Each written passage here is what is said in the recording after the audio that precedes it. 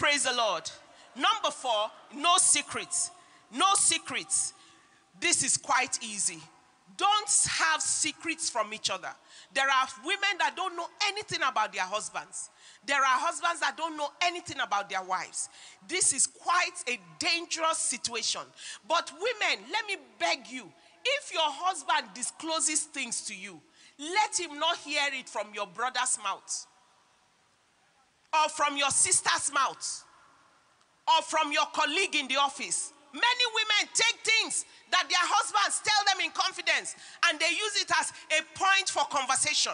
That is a betrayal of trust. That is a betrayal of the confidence that your husband should repose on you. Don't keep secrets from each other. And men, you know something? My husband and I don't have passwords on our phones. Apple ID, there's no face recognition, thumbprint recognition. I can pick his phone, he can pick my phone. Because we don't have anything to hide.